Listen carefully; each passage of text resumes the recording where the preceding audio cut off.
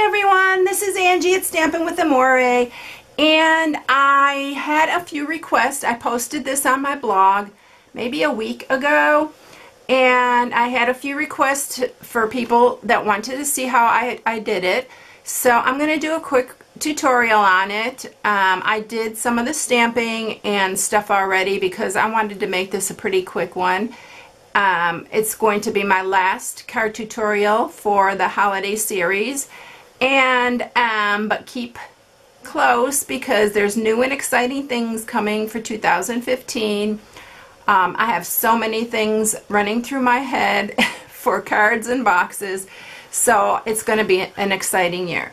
So let's get started with this. The first thing that we're going to use, and for the other card I used Whisper White, but I thought I'd try to use the Real Red for this one, and this is the card base. It's 8 1/4 by 5 1/2. And what we're going to do is, let me just grab the scoring tool and we'll score it real quick because this is really the only score mark we'll need, and it's 2 3/4. So it'll be 2 3/4, and we're just going to score that. And I'll get my bone folder out here, and we're going to fold that over just like that. So that is our basic card.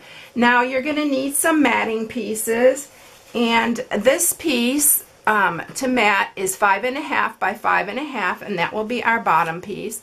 And then you're going to need another piece 5 1/2 by 2 3/4. That will be for the top. And you're going to need 2 pieces of Real Red.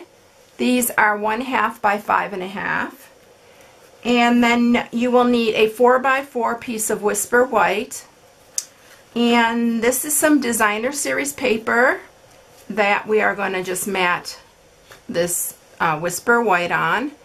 And this designer series paper is 4 1/2 by 4 1/2. And then you do need just a scrap piece of paper to create a frame. And how I created this frame was to use my Stampin' Up! Framelits, and I just used the large scallop. And then you just set it, let me scoot these out of the way a minute, and you just set it inside, and if you have the magnetic platform, you know it's super easy. It'll just cling to there.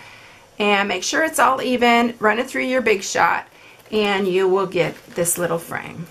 So let's go ahead and just mat all these pieces with your snail.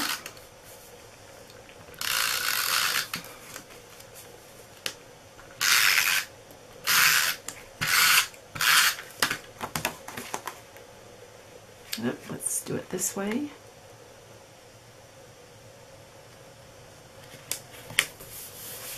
And then we'll mat the top piece. I think that I got that a little bit off-centered, but we'll fix it.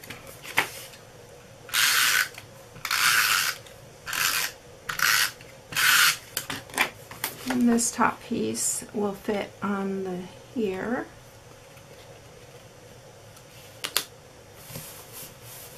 I'm just going to trim that little edge because it's hanging over.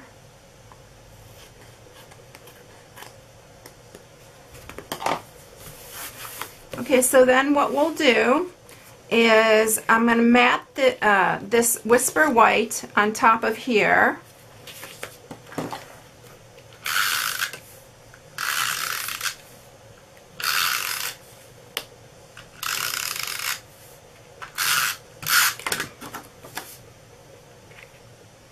And we'll center that. And then I'm going to go ahead and stamp Santa from my Santa Stache. You've seen this, I know, several times because I've used it a lot. I love him. And I'm going to use some Memento Black. We'll ink him up. And this one, you're not going to color or anything. We're just going to stamp him in the center. And then I'm also going to use this little snowflake from the Holiday Home, and I'm going to use some Soft Sky, and I'm just going to put a few little snowflakes behind him.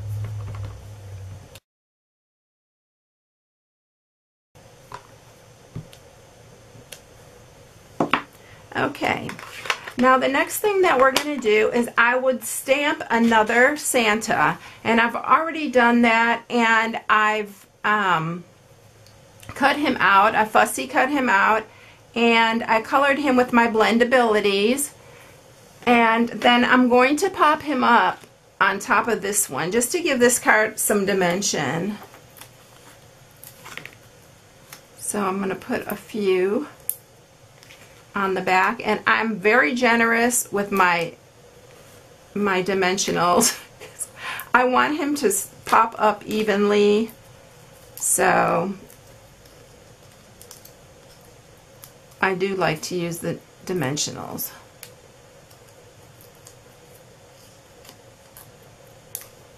Take those backings off, and then we're just going to lay him right over the top.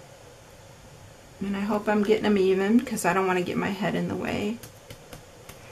And then the next thing I did was I have a little bell that I got from my local, it's really tiny, my local craft store. And I'm going to put a glue dot on there on the end of his little tassel there. And I'm just going to stick the little bell on there. Okay, so the next thing that we're going to do is we're going to take these 1/2 inch by 5.5 inch, and we're going to attach these to the top here.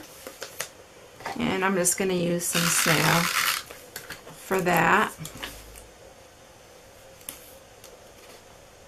It's just like a little bit of a trim.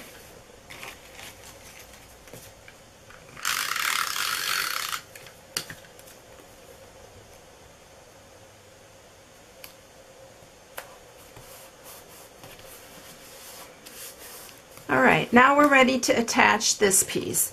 Now what we'll do is I'll use some fast fuse, but I'm only going to go like halfway up here, and I'm going to put it on this piece so that I don't get too much on the back of this. So I'm just going to go lay a few things down here, just go halfway up,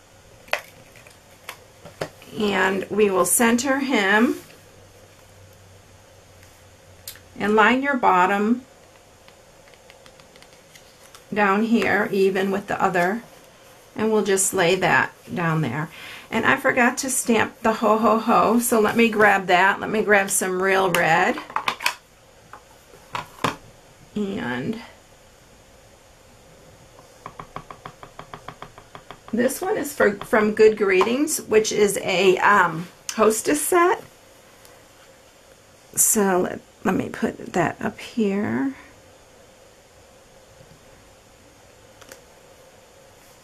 I kind of got it a little blurred, but it's all right. Okay, so now we're ready to attach the frame, and what I did was I just put a bunch of dimensionals along the back because I want to pop up the frame too. So we'll lay the frame over the top.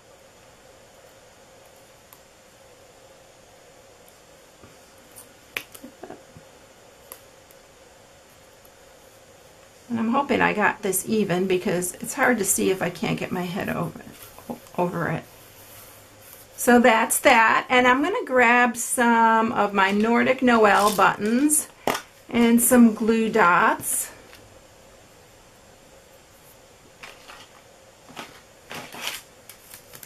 And I'm going to put 3 little buttons at the top. And I'll center one there.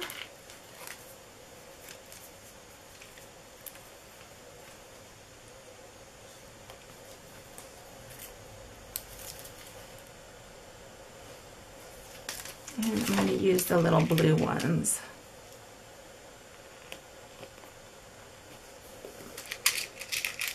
These are the cutest buttons too. If you get a chance to get these are adorable. Look at these little red ones. I'll get those up a little bit further.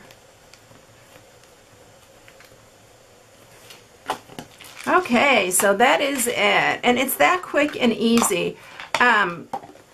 He just opens like that, and if he can even stand like that. That's why you want to make him even here, because it'll stand up. And then you can also put a little piece of Whisper White in the center and stamp your sentiment. But that's it. So I hope you enjoyed the tutorial. This will be my last one for Christmas. So I hope everyone has a Merry Christmas, and I will see you again soon. If you need any supplies, you can go to my blog as usual at stampingwithamore.com.